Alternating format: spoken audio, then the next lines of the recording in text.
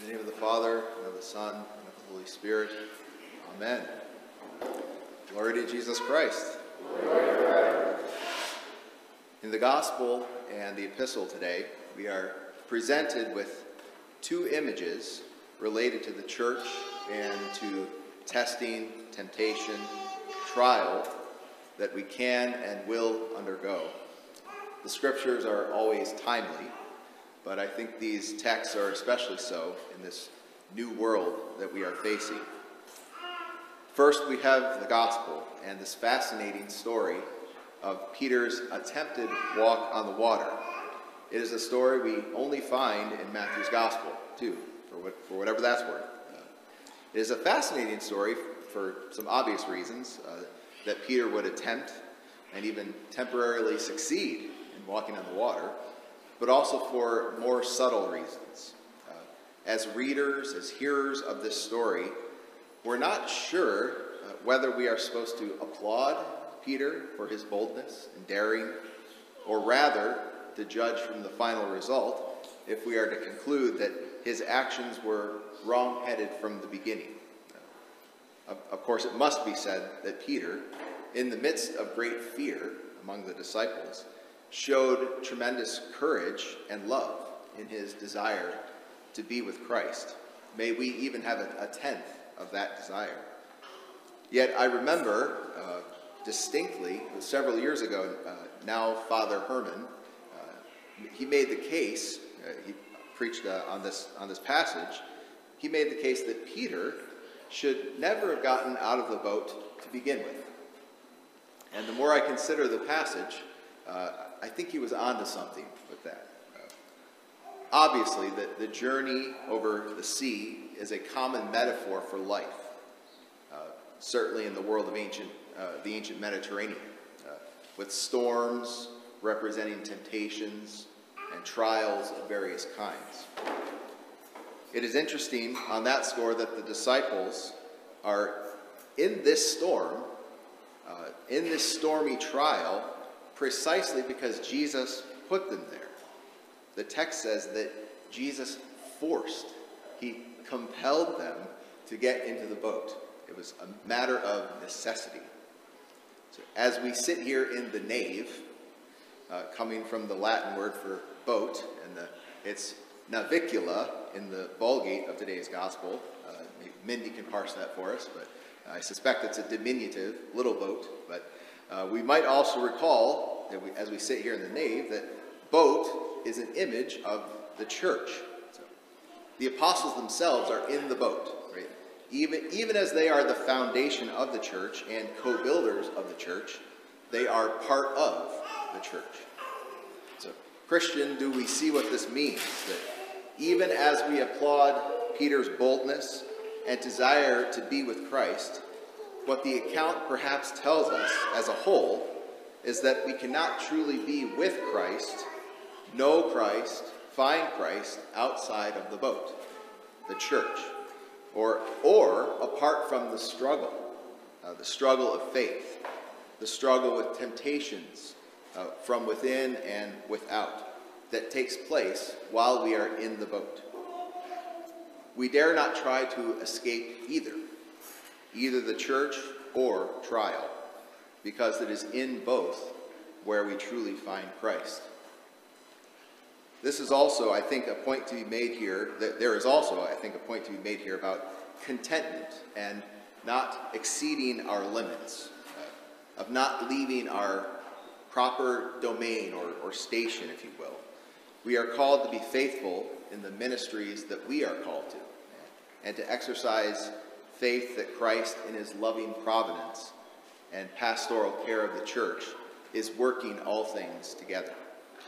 We are certainly called to bear one another's burdens and so fulfill the law of Christ.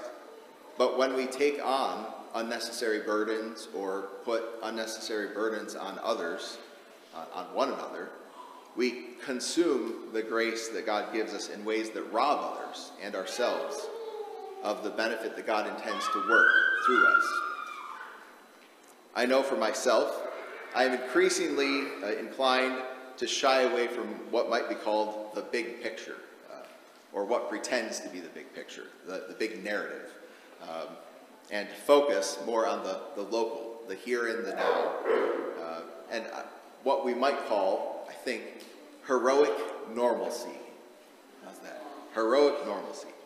We can certainly not be indifferent to what is happening in our world, yet neither can we allow the destructive and absurd times that we are living through divert us or distract us from what is true and good and from our calling as Christians.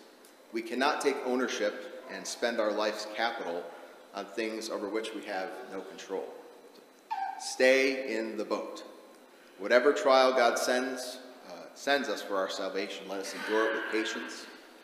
Though this will certainly cost us something, let us show that heroic nature of our faith simply by remaining faithful, by embodying normalcy in abnormal times.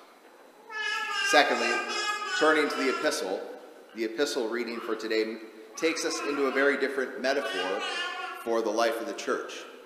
We move from a boat sailing at sea to a temple under construction. And in fact, we encounter here our challenge for 2021 that you may have seen in the publications here at St. Philip. Do you not know that you are God's temple and that God's Spirit dwells in you? If anyone destroys God's temple, God will destroy him. For God's temple is holy, and that temple you are. Of course, these metaphors, boat and temple, are or must be complementary.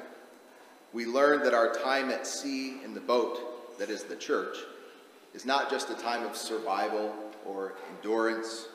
It is also a time of active construction. We are co-laboring with God and with the apostles themselves toward building God's temple, the body of Christ, the eternal kingdom.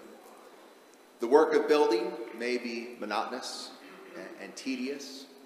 It may be carried out in turbulence, kind of like trying to build a level structure during an earthquake or a hurricane. But building is not optional. We are building something.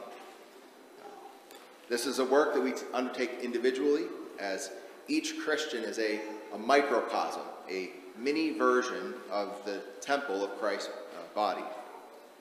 Christ must be constructed, formed in each of us. And it is a work we undertake corporately, as each member of Christ's body contributes to the whole, fulfilling his or her role as hand, knee, toe, etc. Again, joining these images of building and sea voyaging, we see that Paul shows us the end destination of our voyage. St. Paul says, "Each man's work will become manifest, for the day will disclose it, because it will be revealed with fire, and the fire will test what sort of work each one has done."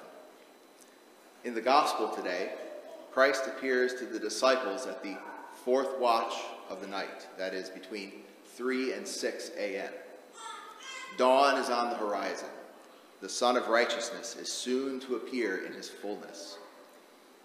On the one hand, this is a promise of help from our faithful and compassionate high priest, who is ever present with us in times of trouble. He is not, in fact, absent, but is with, among, and in us even now. But it is also a warning to us, a warning to build well. Because when we reach the other side of this life, our work will be tried by fire to demonstrate its worth. After all, who else was on the boat in the gospel story today? Judas. Whatever Peter's faults, just being on the boat is not enough also. May God grant us the strength and boldness to live lives of heroic normalcy, to build well in our homes, our parish, in our world, and to faithfully remain in the boat of the church, and so to be brought safe and sound into the harbor of God's will, our eternal rest in him. Amen.